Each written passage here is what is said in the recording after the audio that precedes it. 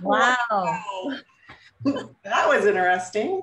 Hopefully we didn't blast anybody's ears out. Okay. Whew. I'm going to delete that one. So we're going to do a quick. Okay, hold on. Now I have to. That was interesting. Hopefully, I feel like I'm such a novice. Let's start all over again. Okay. Whew. I'm going to make this a little bit shorter so that I'll do the intro. But my name is Bridget Belden, and this is Wise Women Wednesdays, where every Wednesday I bring on an expert or a mom who has learned how to integrate one of the 6 pillars into her life. And this month we've been focusing on cultivating relationships. And those 6 pillars are all about how to live a brighter life. And so they stand for the word bright. So B is be brave, cultivate relationships, practice intention, live with intention, practice gratitude, prioritize health, and live your truth. And so they're not necessarily in that order, but this month we're finishing up relationships. And I'm so excited to have Vanessa here. We're going to talk about how to establish boundaries with your adult children. And you'll hear in a minute as I read her bio why she's such a great guest to have talk about this. And Vanessa Callaghan, MED, is a parent empowerment coach known for her refreshingly honest, hands-on, and personal approach. Vanessa empowers parents to find the calm, confidence, and tools they need to address challenging behaviors such as meltdowns, power struggles, sibling fights, and motivation issues. She helps families shift painful dynamics so that love can flow more freely between family members while they build resilient, lifelong relationships based on respect, appreciation, and love. Vanessa is the founder of Raising Our Resilience and draws upon 15 years of classroom experience and her educational research background in positive psychology, Montessori, motivation, child development, and resilience at UC Berkeley. She also brings her life experience as a step parent, caregiver, member of the LGBTQ community, and mixed race person of color to create a safe, supportive, shame-free learning environment. I love that. She works with clients one-on-one, private coaching intensives, and a year-long program, the Family Foundation's Immersions. So welcome, without further ado, Vanessa. Sorry about that strange voice that took over our... So good to be here, Bridget. That was really odd, but I'm glad we made it back. Me too. And I've been wanting to come and hang out with you all for, in the Thriving Moms Collective for some time now. So I'm so excited to be here. Such a pleasure. Love what you're up to. And Thank you. Yeah, really good to be here. Likewise. So did I forget anything in your bio? You have obviously quite such an amazing background with childhood development. Oh, thank you. Yeah. Well, most of my focus, I'll just be straight, I want to let everyone know, is for parents whose kids are still school age. So even all the way down to toddlers and preschoolers. And what I'm finding though, because I myself have 2 stepchildren, ages 22 and 25, is that the same things I'm teaching parents of 2 to 12-year-olds still applies even with our adult children. So so I'm bringing that to the table, but just want everyone to know like where my focus is, and that it's never too late to sort of catch up on some of the things that maybe you wish you had known to do earlier on. Oh, thank God. Because I think as parents of adult children, there's so many things where I sit there and think, I wish I did that. I should have done this. I could have. And I try not to have regrets because I believe you do the best job you can when you're going through it. Right. But how great to be able to, apply kind of retroactively some of the things that we'll be learning today. And I explained to Vanessa that we do have some moms that do have young kids that are in this group. And really, the whole idea, the focus of the group is life beyond mom and discovering who you are, which can happen at any age or any stage. So I think there's a lot of synergies with Vanessa, and I'm so glad we've had the opportunity to connect.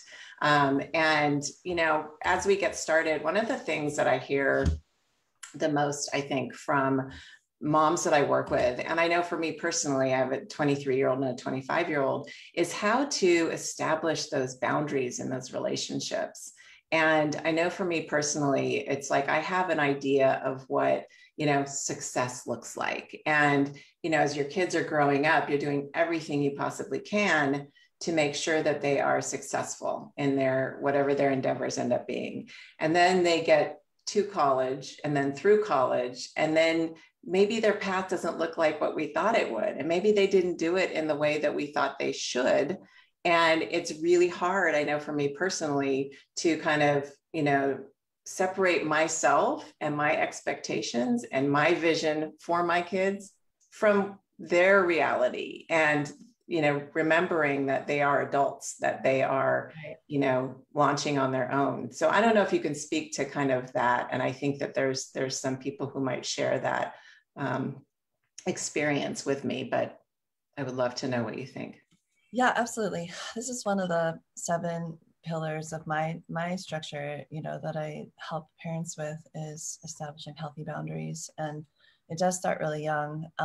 And one of the key things that I think parents, we can often miss, is that there are some steps before we have an ask, or we give advice, or we share our thoughts, or we try to influence an outcome. There are some steps before that sort of advice giving moment. I think that sometimes we leap past these steps, which I'll share with you in a moment, but I think we can pass those steps and go straight to, well, since it's my job to guide this child, I need to give them advice, or I'm not doing my job. Right. That's a lot of pressure on us. And then it also takes away some of the opportunity for the child or teen or adult to really build their own critical thinking skills, to really have a lot of sense of like ownership and responsibility for the choices they make, and the opportunity to like learn from the lab of life, which isn't always running under the conditions we create. Yeah, that is for sure. Like think of the hallways of high school and how different that is than from the hallways of your own home. Like it's like a totally different setting. And so as our kids and teens and tweens are launching and young adults are launching into greater and greater, like, you know, settings, we do need to shift sort of how we approach giving advice, guiding, and advising. So can I lay out a few of the things that we also skip? Okay. I've got my pen ready. I'm going to take it. Okay. All right. So the first thing that we often do is we, instead of getting into their world, we make assumptions instead of getting updates. So what I mean by that is we can assume that we already know what's motivating our child, what they're thinking about, why they're doing what they're doing, because we have so many years of experience with them and we have such intimate knowledge of them, especially with our adult kids. And so we can say things to ourselves like, oh, he's just doing that because he's a procrastinator, or she's doing that because, you know, she's conflict avoidant, or there she goes again, putting her friends before her work or something. And we can have these little scripts that we don't even realize we're running. That can be they could be negative and positive. They can run in either direction, but no matter what, like their assumption that they're presumptuous. Yes. Yeah. So just by instead of making assumptions, make updates, get updates. And the best way to do that is to delay the advising, delay the, oh, I get it. That's so hard. You have to delay it. I know. That's why it's number 1 tip. I mean, right? It's top of the list. Yeah. Delay it to get updates, because what I've found with all parents of all ages is we tend to be 3 to 6 months or a year behind where our child really is. Like we're still trying to help them put their shoes on when they already learned how to tie their shoes, but we haven't given them a chance to show us. They're actually making pretty good choices about their friends, but because a year ago they had this one bad friend, we're still kind of like, you know, getting involved with their friend choices, but we haven't really stepped back to see what are they actually doing, what choices are they making, and checking in with them. So you gather evidence through observation, just observe, like see what are the plain facts here. Try to put your assumptions aside and stay open-minded. And then you can actually start to like get into their world by asking them really open-ended questions. Okay. So you don't bring your assumptions into these questions. You're not like, oh, are you doing this because you're procrastinating again? That's not the question. Damn. Like, I know. So you can share an observation, share a simple observation like, oh, sweetheart, I remember last time we were talking, you said you had a lot of projects on your table, on your plate. and that the deadlines are coming up this week. Now in the back of your mind, you're like, you kind of want to check in on how they're doing, but you're like pulling that back and you're just saying, how's it going? Okay. Such a different mode to be in, and you really have to bite your tongue and just stop there. How's it going? Yeah. And let them lean back into you sharing some information. And if they don't, you have to leave it alone. It's fine. Vanessa, you're God killing gives me us here. space. So adults and teens, what I've seen is that the more space you give them, the more they actually step into it. The more you open those questions, the more information they tend to share. Wow, that's good. Yeah. So for example, my 23-year-old who just graduated from college had a job offer, signed up, had a letter, everything. He had a job. So he decided to stay up there, signed a lease, got a puppy. And then 2 weeks before graduation, they pulled the offer because they were cutting back all their sales staff, all these people. And so he was unfortunately one of those. So now he's up there with this year-long lease with his dog, puppy, I might add, in his apartment and, looking for a job. And so in that case, I want to give him the space. He knows what's expected of him. But at the same time, I'm going, how's that going? Like in my head, I want to go, okay, have you, lined up any interviews? Have you talked to anybody? What's happening? Yet I know I need to give him the space. Do you have any ideas or suggestions around that? Yeah, I mean, okay, so then the next thing you could, so there's getting into their world, trying to get some information. If those doors are not open, if he's like, Mom, I got this, then you can shift to just empathizing with his situation. Just being like, sweetheart, I just want you to know that I'm feeling for you right now. Like, that must have been tough to have that offer pulled. And I'm just so in your corner, whatever you need. I'm 100% here. And whatever steps you're taking or not taking, like no judgment. I'm just know I'm here and I'm in your corner. Okay. Just a bit like giving some of that empathy and showing some understanding, a little reassurance. Where like see how you're not managing activity. Right. You're not managing his activities, right? You're not getting into the weeds because he didn't want to share those details with you. Right. And you're like expecting that. And he is the most challenging. And I know from talking to a lot of moms out there that when they don't communicate at all, he's not super communicative. It's painful because I find, and we'll talk about this in a minute, but I almost become like obsessive. And thankfully I stop myself before I, send a text asking how he's doing, just to try and give him that space. Yeah. But I don't know if anybody can relate. If you can, drop a yes into the comments and let us know. Did you have something else you wanted to say about that? Because I kind of cut you off a little bit. No. Well, I mean, don't worry about the cutting off. I feel like this is such a rich conversation.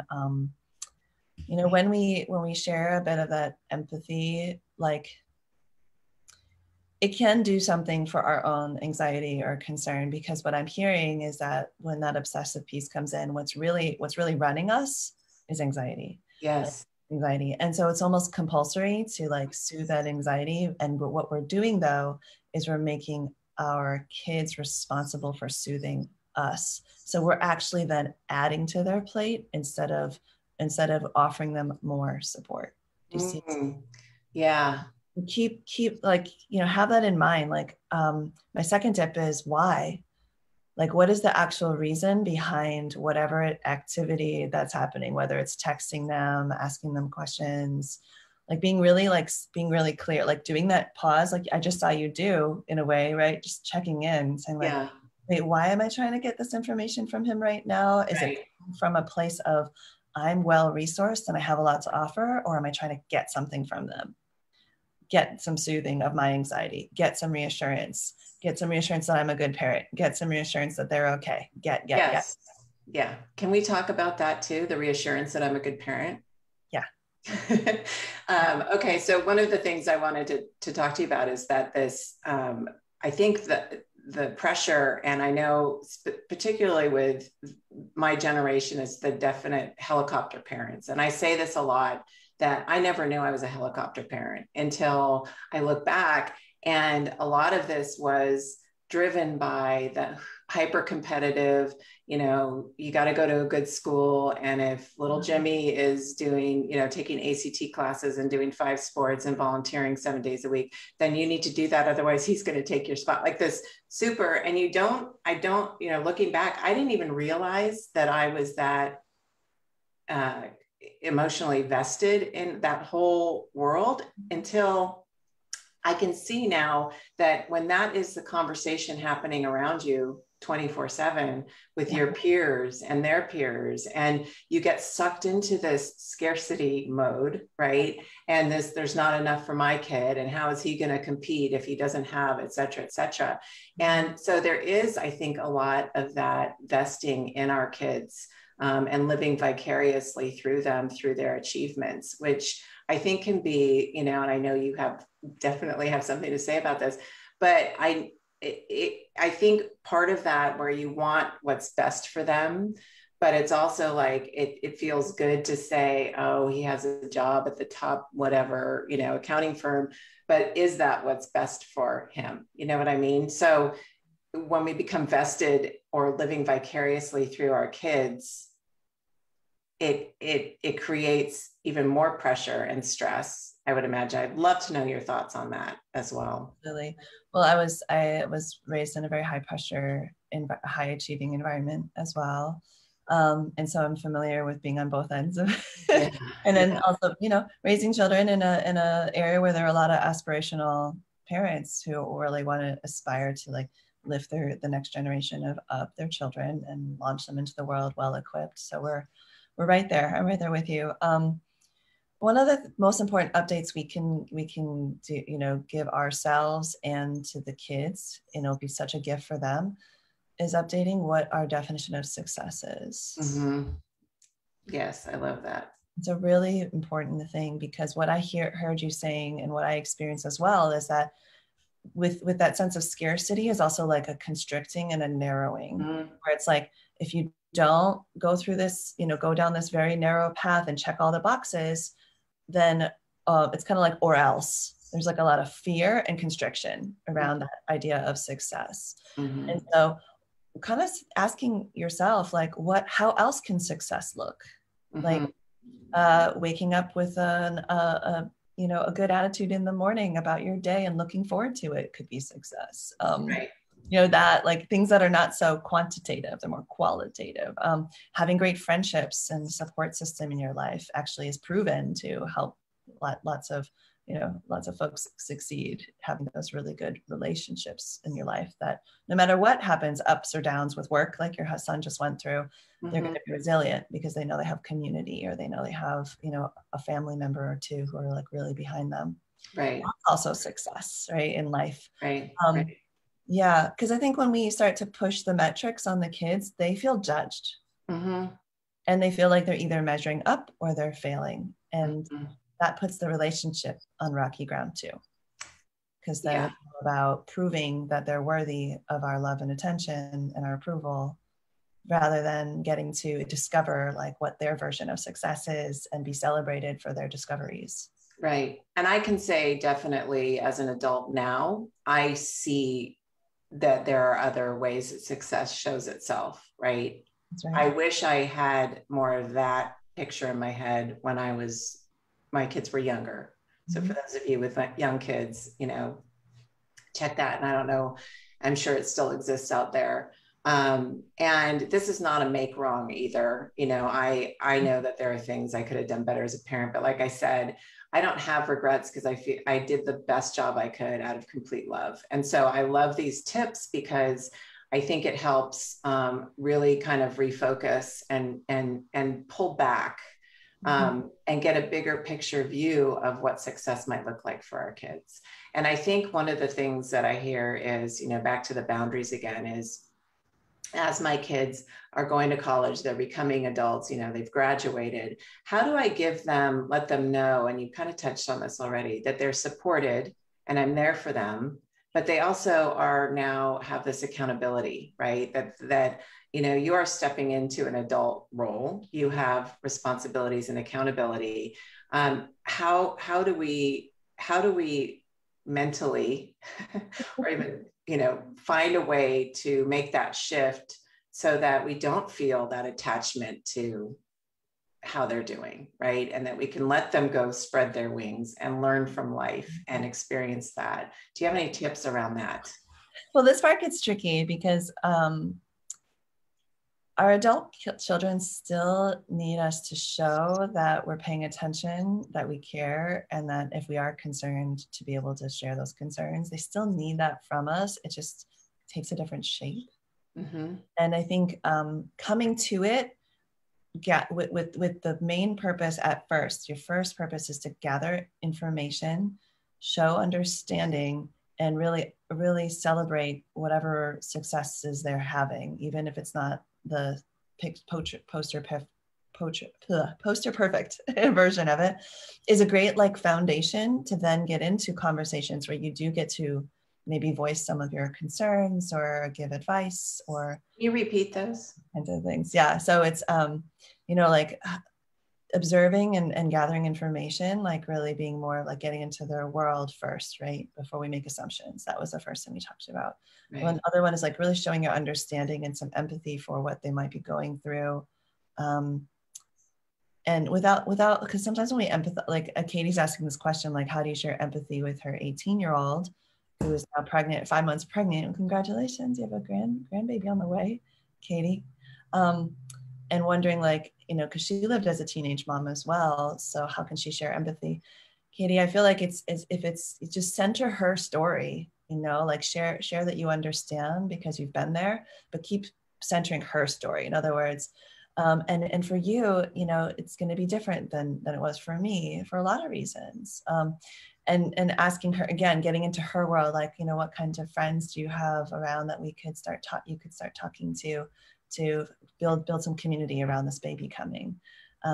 Just starting to ask those kinds of questions that are like to differentiate yourself from your story from hers, so that you're not like putting your story on her, but you're letting her know that you've had similar struggles, but then focus back on her.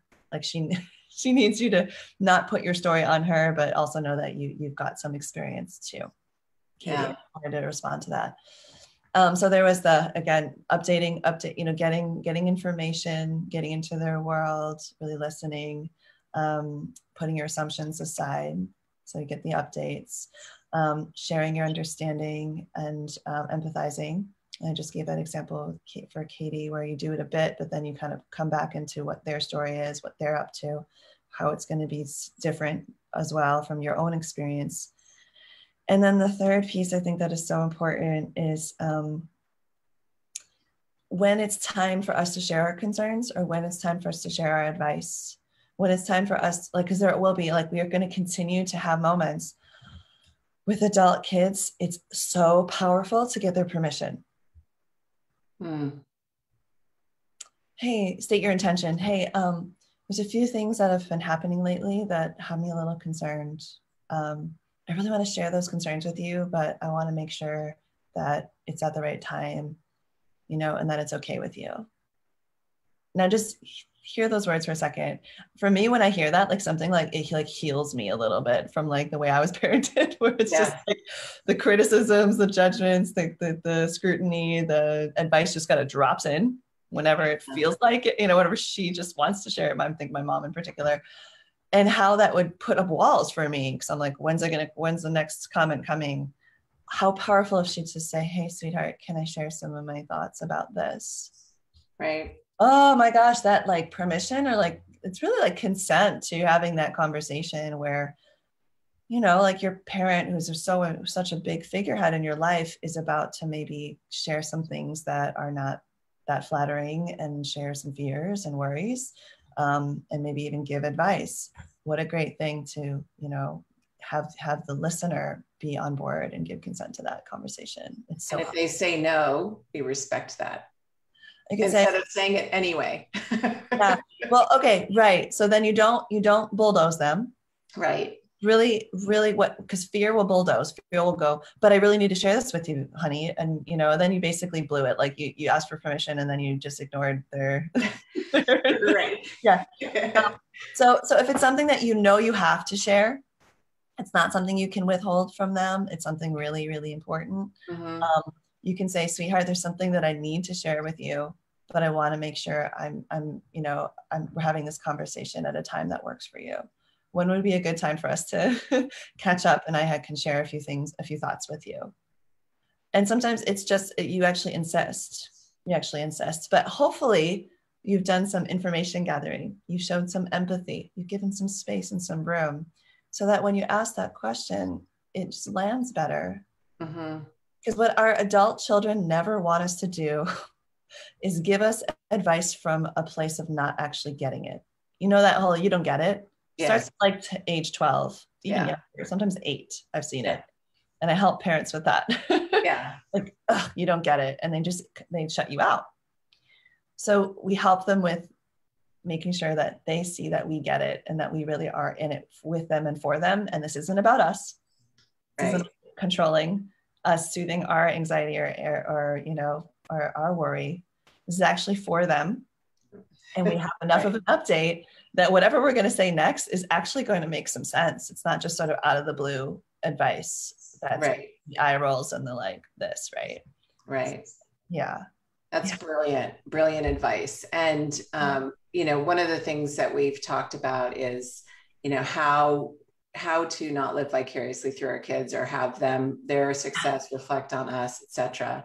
And one of the things that, I work with moms in this group and my clients is, it becomes really difficult to shift your focus from them when you are focused on yourself, right? When you start looking at yourself, particularly as your kids are older, maybe they're out of the house, maybe they're living at home, but they are going to school, whatever the case may be, where you start to build a fulfilling life for yourself and you find your own passions and you find your own purpose beyond being a mom, right?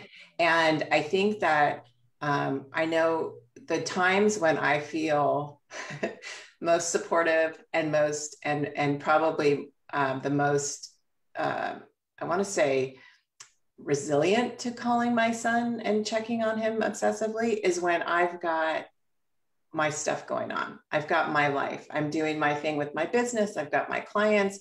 I've got something that's filling me up so that I'm not looking to him to validate me. Like it's that whole motherhood role of, my kids no longer, when we look outside of ourselves for validation or meaning or fulfillment, it doesn't end well because there becomes this, attachment. I wondered if you could speak to that a little bit in terms of how to, find that balance. And is that something that you've seen in your own experience?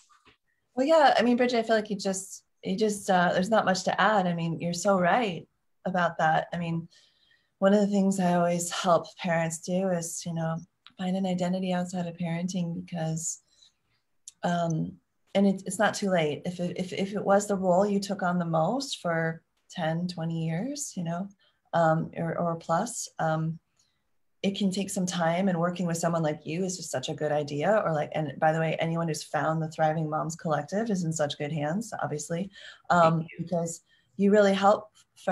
It takes time to repattern that because you're gonna default back into focusing on the kids and putting yourself second. It's just what we've done for so long, right? Or what your sort of vigilance around, I got to keep the kids healthy and safe, your kind of pushes you to do. I mean, neurologically, biologically, even, involuntarily, it's just back to the kids, right? Yeah. So it can take practice and it can take time and it can take concerted effort. And even like what you do, like coaching and programs and community, or like the folks here who are in this group, like you coming back for more because they understand that the process. To be able to actually make that transition, it's a lot less painful with support and a lot with inspiration pulling you forward. So I don't know that I have much to add except yes. Yes, so important. And I would also say around all of this is treat yourself with compassion and grace and give yourself the space and the room to know that, like I said, you do the best you can with what you've got. And, regrets in and of themselves are kind of futile because you're not living in the past anymore, you're in the present, and how can you best move forward? And these tips have been phenomenal, and I would love it. I don't know, I can send you the recording if you wouldn't mind, just either doing like just like a 1 page with the 3 things, you know, those key pieces that you did, or just we can have a conversation so that I can share that with the group, because I believe that the moms that are here, you've shared such wisdom with us today, and it would be wonderful to have a cheat sheet, you know, as I'm writing things down, going, okay, so before I get on the phone with my son, to go, okay, you know, check in, how's it going? Show compassion, you know, just so I can reprogram and give myself that. I'm a really big fan of having scripts, because language is such a powerful way to sort of neuro-linguistically like change the way we perceive reality, honestly, right? So it's like, oh, right. So this feeling's coming up where I have this urge to ask a bunch of questions that are really about assuaging my fears, soothing myself. Yes. What are some, I need to go in with some questions ready that really shift the focus back on how can I support you? I'm here for you. Showing empathy, you know, right? Like yes. getting more information before jumping to conclusions about what's needed. And then like, I like to write on the word like pause and listen. Oh yeah. Talk less. Like I just was driving with my stepson to visit some family. And I got to this point where he asked some questions and I started talking, and I realized I'm like, I've been talking for like 10 straight minutes. And I was just like, pause. Yeah. It's not about like, you know, and then I waited, and then he was like, oh, and then he shared some great story. And I was just like, that's it, like there, right? I did it, you know? Yeah. Yeah, good. Yay. That would be really helpful. So maybe we can coordinate and we'll drop them in the group. So everybody that has this. Is there anything else you'd like to share? I know with, do you have an upcoming group, or I would love for you to be able to talk to the women here about, you know, getting more of you and how they can do that. So please share whatever information you have, and we'll drop it into the chat for sure. Well, sure. Yeah. Well, it's kind of an exciting time because of the year, because we're opening up doors for a year-long program called the Family Foundations Immersion. Mm-hmm. And that's where we go through these 7 pillars of raising resilient kids, things like how to set boundaries and limits in ways that stick, that are really supportive. Running smooth routines, how to deal with what do you do when big emotions come up? Like, how do you stay calm? How do you help your kids through that? Ways to motivate kids without as many rewards and punishments. And it's all things that, you know, parents of kids from ages 2 to 12 can really benefit from, because you're like in the moment, you can really use them. So I would just urge folks, if you know anybody in your world who is complaining about things like, I can't get my kids to listen, my child's having all these tantrums, I'm not sure what to do. Those are the kinds of problems I love to solve and help parents feel really empowered about. So they're calm and confident, know what to do, know what to say. So if anybody comes to mind, send them my way by either having them join my free, you know, Facebook group set up similarly to Bridget's, like the Thriving Moms Collective. That would probably be the best way for us to get to know each other. And then they can also take this quiz that I have designed to kind of help parents get clear about, you know, what their gaps are from those pillars, and then an opportunity to chat more with me. Yeah, so I can share those links into the comments so folks can find me. That would be great. That would be great. Yeah. Thank you so much. And where were you when I was raising my kids? That's all I can say. It sounds, I think your clients are so lucky to have you, and you have such a beautiful, calm demeanor backed by all this expertise that you have. And, you know, please check out the Facebook group. We'll put the link in. Did you have something else that you wanted to add? I was just gonna. Yeah, just to the conversation. And I love what you said about being compassionate to yourself. And, you know, I would just encourage people to keep swimming with other fish who want to get to the same place, you know, being here, working with Bridget, finding your people who are on a similar spot in our journeys. You know, in my world, I just see it makes such a difference with the parents I end up working with. And what I can say is like, sure, you can do this on your own. Of course you can. But do you have to? Right.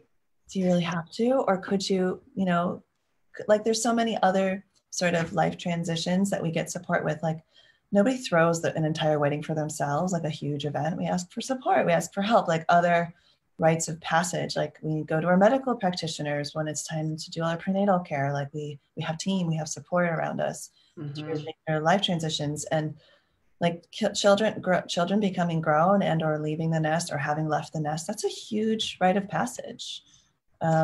So is raising, you know, strong-willed, big emotion kids, which are the parents who find me. They're like, I don't want to do what my parents did about big emotions. Vanessa, help me. I'm like, yeah, you don't have to do this on your own. So like, you can do it on your own, but you don't. Do you have to? Like, yeah, no, and that's a beautiful point too. Is that, and that's why I ask the moms that are here to be vulnerable and share, because you never know who could be sitting there too afraid to speak up, because there tends to be a stigma around, you know, admitting that you might be struggling with your kids. I mean, I don't know how many families that I saw when my kids were growing up that were perfect.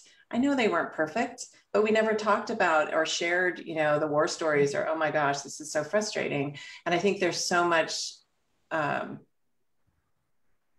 just having that support, there's so much to be said for that. And so, you know, continue to share vulnerably in the group, and, you know, look for support and look for, I actually heard Brene Brown to that point speak about this transition of becoming an empty nester, and that it's probably one of the most life-changing, you know, transitions that doesn't really, it's not acknowledged really. You know, it's kind of like moms are just kind of moving on to the next phase. Oh, that's mom, she's fine. But there's a lot that comes with that between, you know, the adult children and the boundaries and rediscovering yourself. And oh, by the way, taking care of any aging parents or in-laws, or there's so much happening. But so I just wanted to reiterate that point, is look for support, reach out to myself, reach out to Vanessa. And thank you so much for being here. I would love to have you back. And I'm sure people will get, the moms here will get so much value from your wisdom. So thank you. Oh, you're so welcome. Thanks for having me. And yeah, keep encouraging each other, keep lifting each other up, a bright, you know, being bright. I love that acronym that you have that. Thank you. Yeah, and I see that for all of you. You know, it's what we deserve. We're big-hearted parents. That's why we end up, you know, even coming to talks like this. So if you're here, just know we see you and we love you, and we see that love in your heart. Oh, I love that. Thank you. And thank you for bearing with us with our strange voice that came in there. But thank you. Look forward to seeing you in the group, and don't hesitate to reach out for more support. Yeah. Take care, everybody. Bye.